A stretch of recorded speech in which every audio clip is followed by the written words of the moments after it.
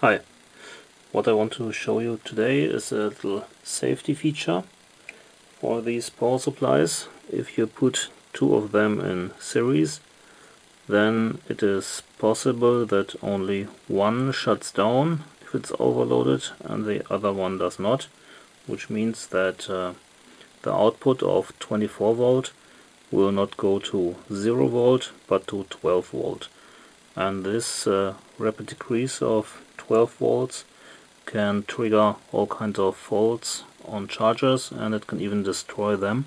So what we want is a kind of circuit or a kind of safety measure that if one power supply of two in series, if any one of them shuts down, then the other one shuts down as well, so that we do not get an erroneous state of 12 volt, but it will be either 24 volt or 0 volt. So what we have to do is one power supply controlling the other and vice versa. And the problem is that the two power supplies have a different potential of around 12 volt logically, so we can't have a direct connection. So what we have here is a little optocoupler, and an optocoupler basically has two input and two output contacts. The input contacts are tied to a little infrared diode, and the output contacts are tied to a kind of photoresistor or photodiode, some phototransistor or photodiode, something like this.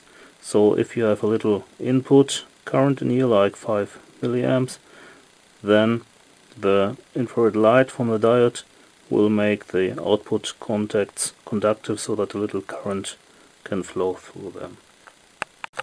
So what we basically will do is to have the output of the power supply tied to the input of this optocoupler. So if there are 12 volt here, the whole thing will work, and the output of the optocoupler will become conductive.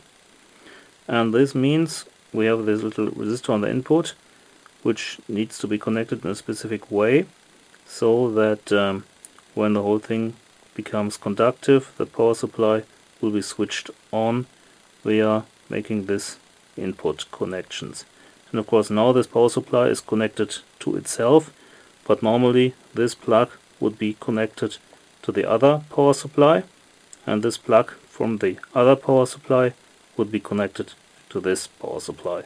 But the video frame is not wide enough, so I can't show you right now.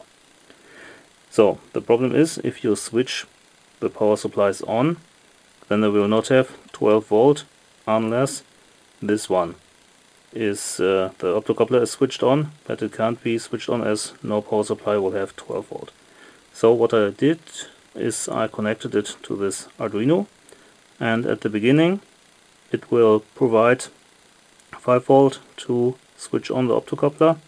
This will switch on the 12 volt, and afterwards the Arduino will switch off the 5 volt, but the 12 volt will be switched on, and it will keep everything switched on here.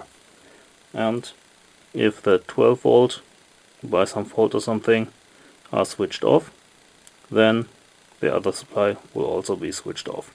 Or if the 12 volt of the other power supply will be switched off, then this power supply will be switched off. So I will show you this right now. So what I will do now is I will switch on the power supply, and then you will notice a steady LED here, and this means that everything is operational. It is tied to my lamp, the on switch here. Okay, right here you can see the LED constantly on, which means that everything is just alright. And now I will pull this plug here, and then the LED will slowly blink in order to show that there's an error, namely that the output voltage isn't there anymore.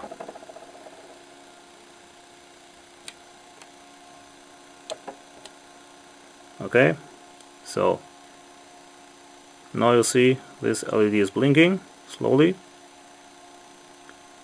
and now I will put this plug back on.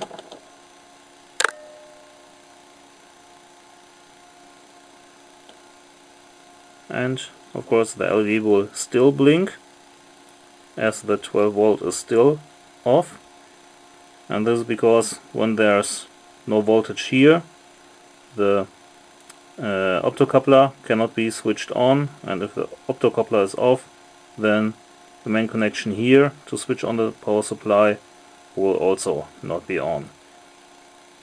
So it will latch itself in an off state unless the whole affair is again power cycled and switched on, in order to make the Arduino provide a short 5-second pulse of voltage to switch everything on and latch it in an on state.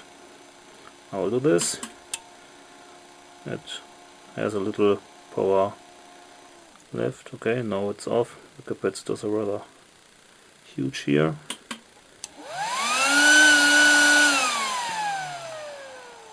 Okay, and as you can see, the LED is steady, everything is on again. So everything was connected in series right now, so this would go to the other power supply. From the other power supply, the plug would be here. Then any power supply shutting down would take the other one with it, so that immediately, if only one power supply has a fault, everything is switched off and there's not some voltage potential which can damage the charger. Thanks for watching.